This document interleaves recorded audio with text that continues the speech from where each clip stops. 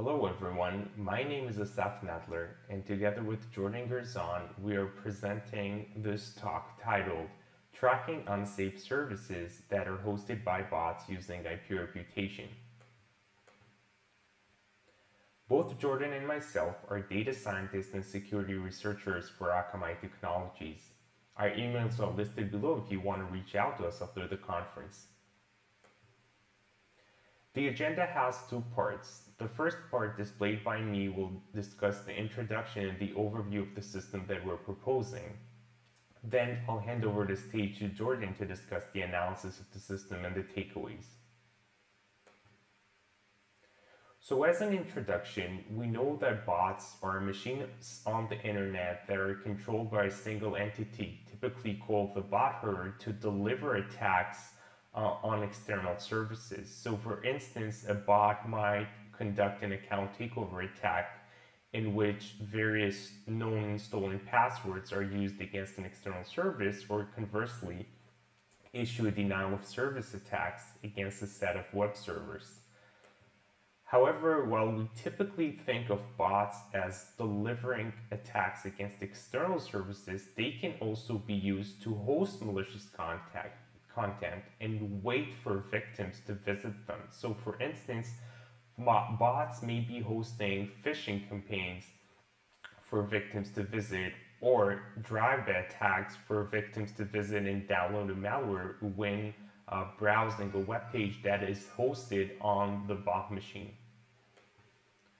So the motivation for the system that we're proposing is to track bots on the internet that carry out malicious attacks against external web services, and then protect end users from visiting content that is hosted on the same servers hosted by the bots, to potentially protect the end users against phishing, malware, and other malicious content that may be hosted on the bot machines. So to do that, we first need to go over the concept of IP reputation. So we start with the Akamai platform, which is the largest world CDN being used to host websites related to healthcare, banking and finance, and e-commerce. The websites that are hosted on the Akamai platform are typically subject to various attacks by bots, such as distributed denial of service, account takeover, and SQL injection. Our systems at Akamai are tracking IPs that communicate with websites on the CDN, and whenever these devices are behaving in a malicious manner, they get a poor IP reputation score. So there's a single database in which each of the devices that interacts with the websites is getting a score based on its behavior, and the Akamai CDN platform is interacting with more than 1.3 billion devices per day. So for each one of those devices, we record a score to know which ones are potentially bots hosting, carrying out attacks against websites hosted on the CDN. So using the IP reputation, we are able to identify bots that are engaging in delivering external attacks, right, outbound attacks. But now we're looking at the other direction. Once we have the idea of who these bots are and we know their IP addresses, how can we protect users against visiting content hosted on these bots? So for that, we're looking at the DNS protocol. So DNS protocol is a core component of the internet, typically used to translate human memorable domain names into internet routable IP addresses. So for instance, the DNS protocol will assist in translating the domain name akamai.com to an IP address. And Akamai processes on a daily basis more than 2.2 trillion DNS requests.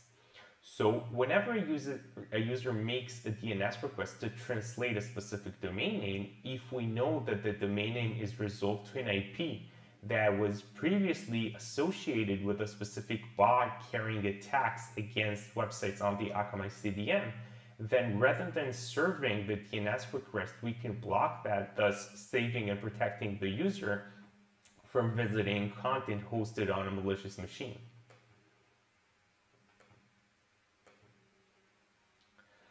So now we combine the 2 points together. We combine the DNS and the IP reputation. So as a first step, we collect the IP reputation based on bots that attack websites hosted on the Akamai CDN. And then on the DNS, we're looking for machines that are being resolved to these IPs. So these are practically the 2 steps. We're first focusing on identifying IP addresses of bots, and then as a second step, we're looking for domain names on the internet that exclusively resolve to an IP which we know is associated for a bot over a sufficiently long period of time. So at this point, I will hand over the stage to Jordan for the analysis and the takeaways of the system. Hello everyone.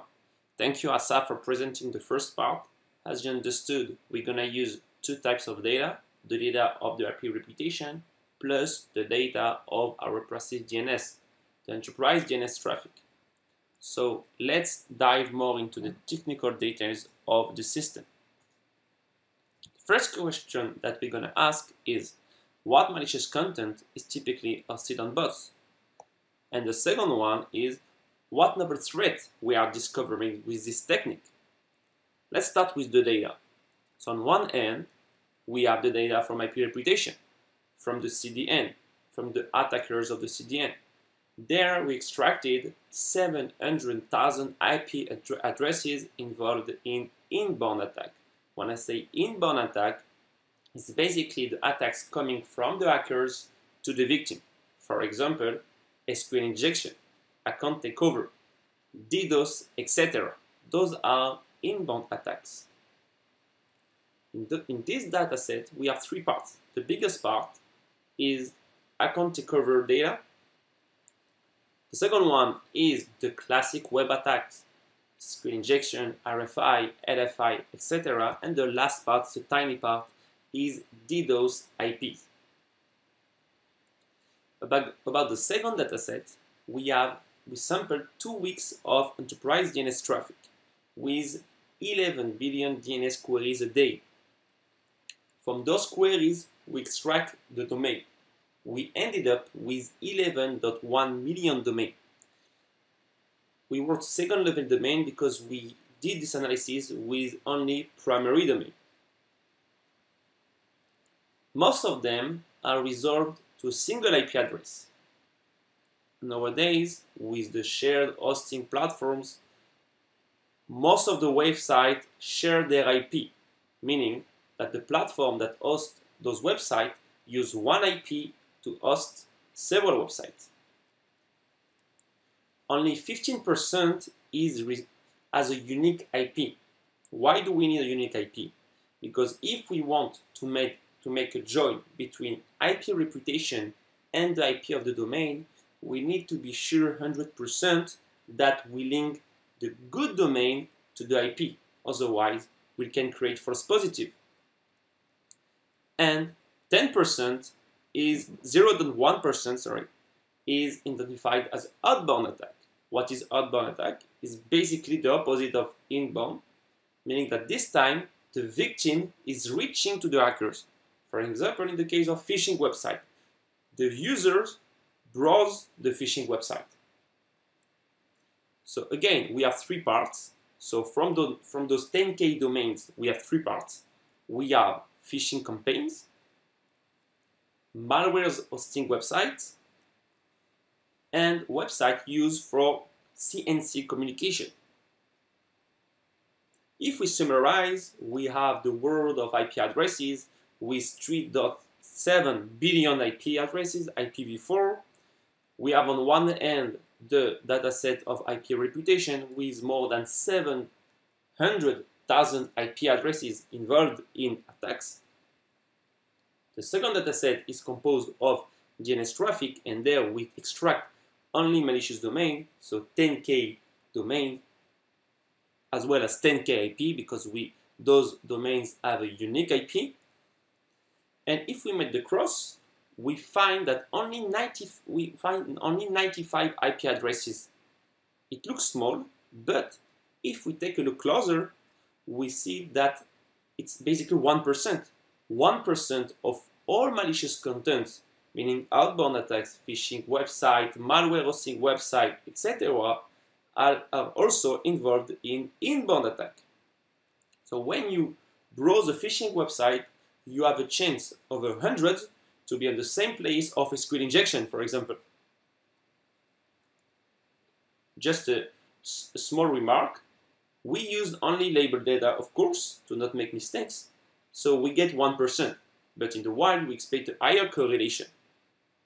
We can maybe reach 2-3% of the intersection. Now let's take a look at the location of those IP.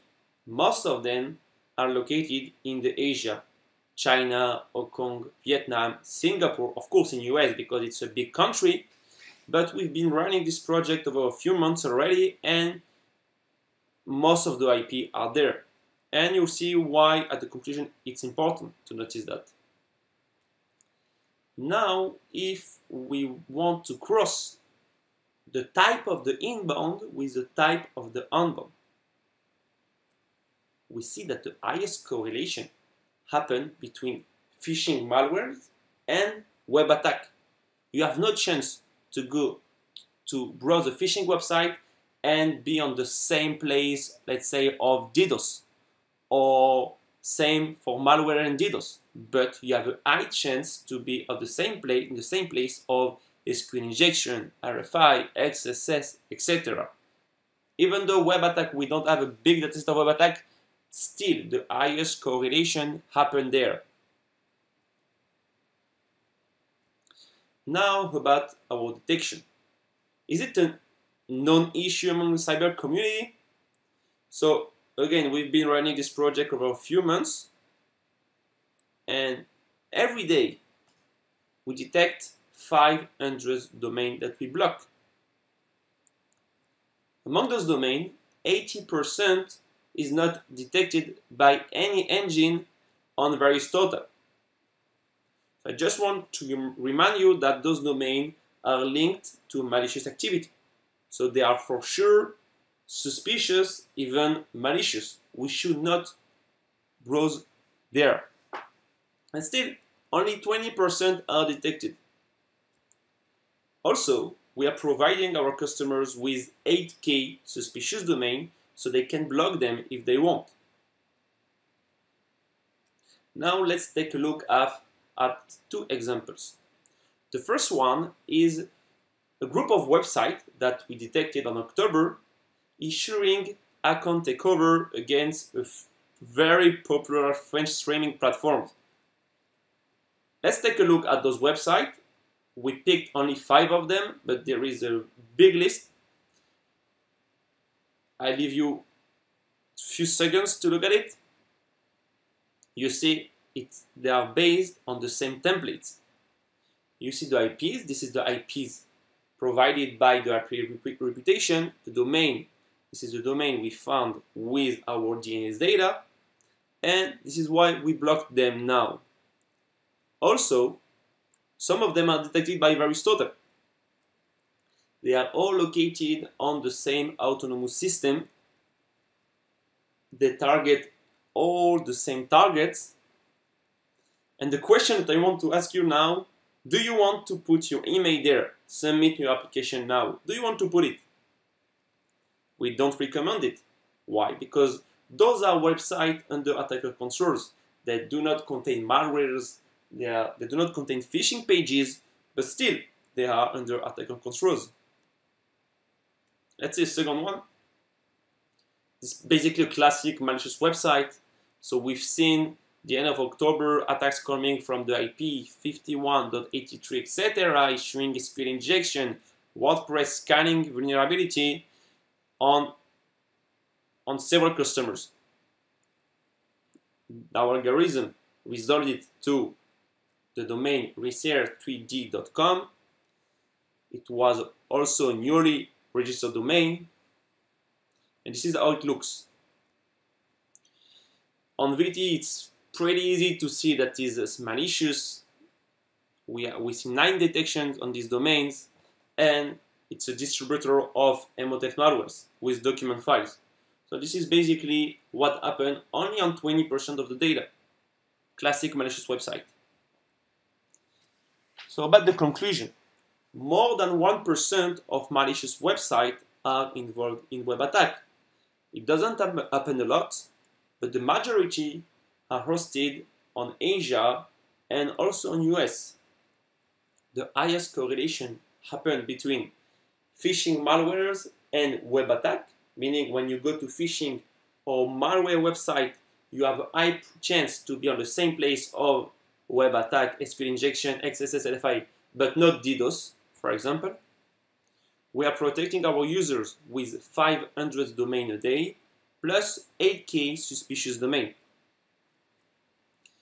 I underline again that 80% of those domains, the 500, are not detected by any engine on VT, even though they are definitely linked to malicious activity.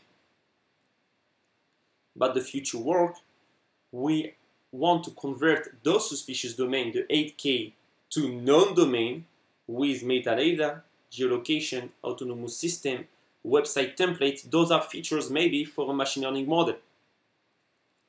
When it's possible, we can maybe enrich the IP reputation with the IP of our domain. In our case, we use IP reputation to enrich our intelligence of domain. Also, we are thinking about releasing a full detailed view of the algorithm so it can benefit the community. Thank you very much. Q&A. I hope you enjoyed.